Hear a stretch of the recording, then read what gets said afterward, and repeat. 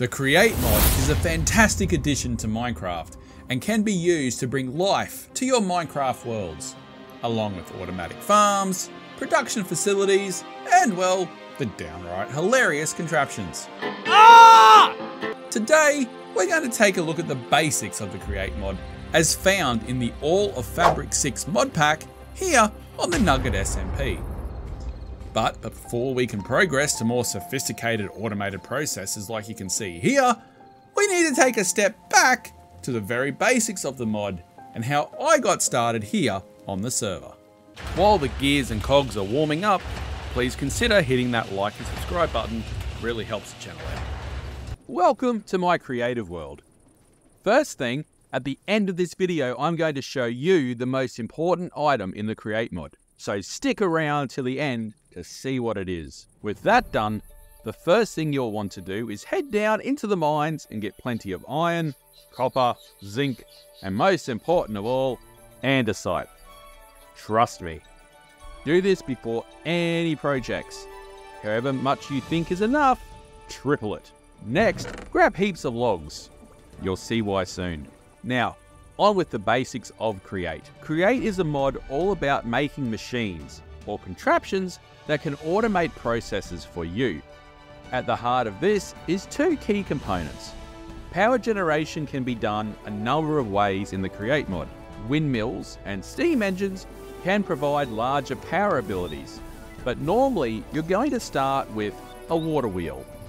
Now you can orientate a water wheel horizontally or vertically.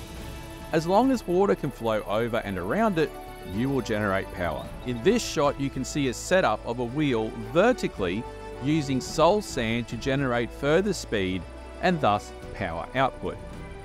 However, there is an easier way to get the same result, even if you haven't been to the Nether yet to grab some soul sand. First, dig a 3x3 hole and place the water wheel in the middle as shown. If we place a water source in the corner, you can see the amount of stress units being generated. We can see this because I'm wearing these snazzy engineer goggles. With our wheel now, let's place a block in the corner.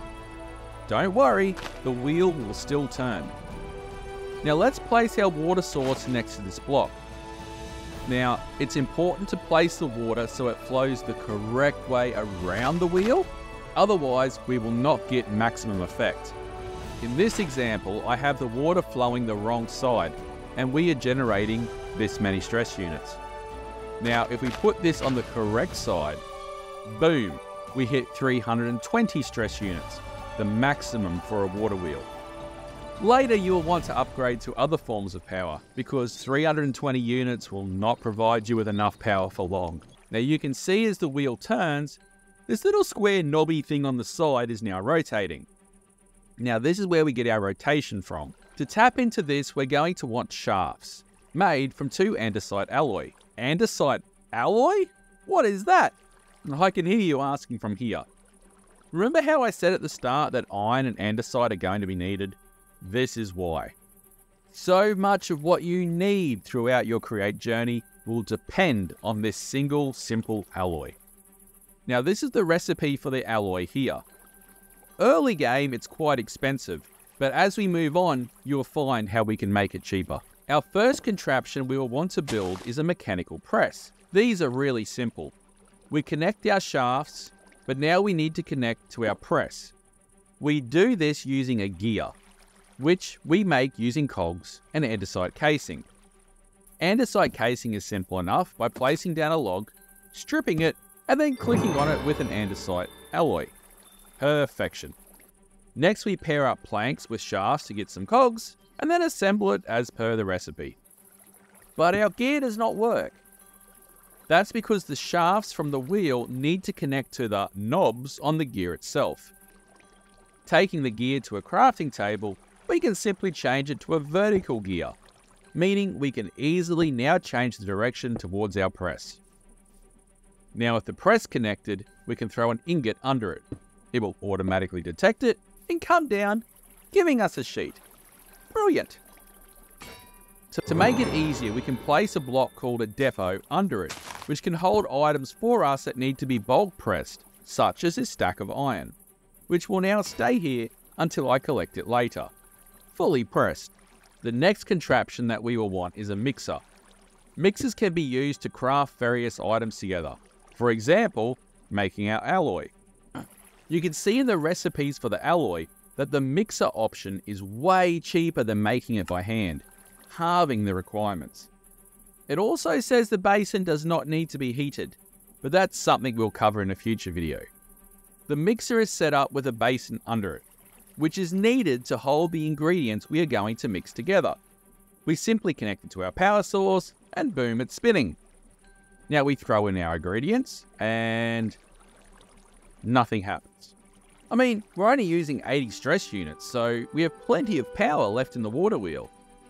But you can see here, we are not generating enough rotational speed to make the mixer work. So how do we fix this? Cogs. A big one and a little one. Much the same as real life, when you use a big cog, then attach a smaller cog to it, you will increase the rotational speed of the smaller cog by a significant factor.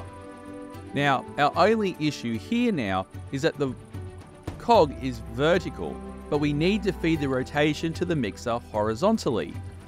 So to align the cogs, we just put a little puzzle together using our gears, and there we go. Now we are working at correct speed. You will notice though, the higher the speed, the higher the stress units used. The press and the mixer are now using the full output of the water wheel. Now we throw our ingredients into the basin, and shortly we now have our alloy. Nice. These are the basic first steps that you should take to start using Create in your playthroughs. The start of Create can feel very tedious as you have to craft a lot of little things like shafts and cogs, etc. manually, and figure out the puzzles of how to connect power and rotation the right way.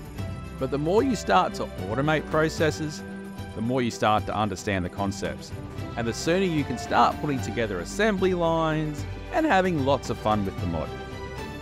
Now, I promised to look at the most important Create item in the game. To do that, we need to fast forward our Create journey a little and rejoin me back on the Nugget SMP server. We as a server group are going to go and fight the dragon tonight. I am fully prepared to do so with my potato cannon. This contraption is amazing. Shooting golden carrots with it can take down these hogs in only 3 well-placed shots. This dragon stands no chance. However, I was in for a rude shock when we all assembled to take on the beast. The theme is bricks and sticks, or sticks and bricks, whichever you want to call it. Pebbles So and everybody have a stick, stones. everybody have some bricks, and that's how we're going to kill the dragon while wearing wooden armor. You're telling me I spent all this time putting this together and now we're going to fight the dragon with wooden armor and stones? Good thing this isn't a modded server where the dragon fight will be the normal cakewalk, right? Right? Those phantoms are terrible. Thank you very much. Yeah, we might have to rethink this. Attacking the water.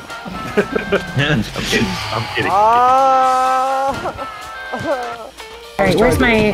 Here it is. Oh, yeah, definitely the bricks. Okay, where's my stick? Ow, ow. Okay, I need more... Oh, What in somebody the threw me blazes? pebbles.